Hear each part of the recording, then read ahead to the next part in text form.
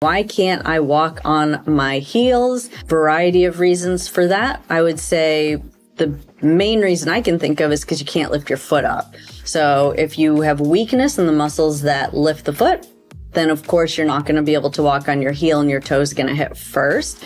The other reason is you have spasticity. So that in the calf muscle, which is just involuntary pointing down of the foot. If you have spasticity, I've talked about this a ton on this channel. Definitely you have to get in with an orthotist and get a custom articulated AFO. A night splint at night to just keep it stretched out. Those things will set you up for success. So even if the muscles on the front of the leg are weak, you have to address that tightness or that pointing down all the time so that you have full range of motion to lift that foot up.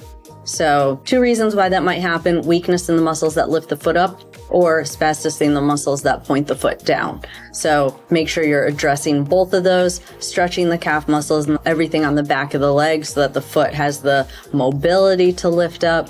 And then you would want to next work on strengthening the muscles to lift the foot. The best position to strengthen the muscles initially to lift the foot is with the knee bent.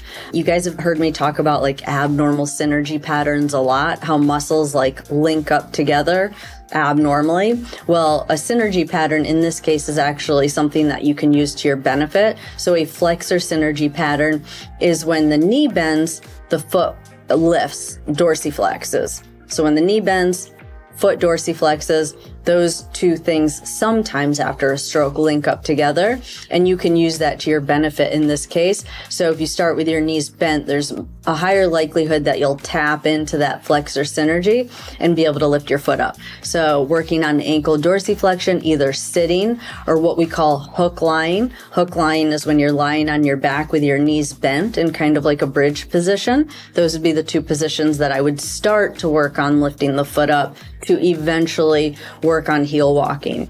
But I will tell you, I have patients that they're starting to get strength back in the muscles that lift the foot up, but heel walking is like a whole nother beast because it also impacts your balance. So when you feel off balance, then your foot kind of wants to point if you have struggled with spasticity in the past. So heel walking is like on the next level. So I think you have to have really strong ankle dorsiflexors before you're going to feel comfortable or before you're going to be successful with really getting like a heel walking motion and where the front of your foot isn't dropping down at all.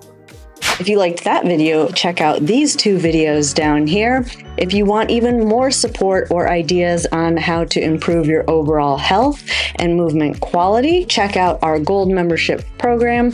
As a member of that program, you will get access to over 300 exercises that are not here on YouTube, as well as access to our monthly live Q&A where you can get your specific questions answered. I enjoyed spending time with you all today, and I will see you here on YouTube in the next video.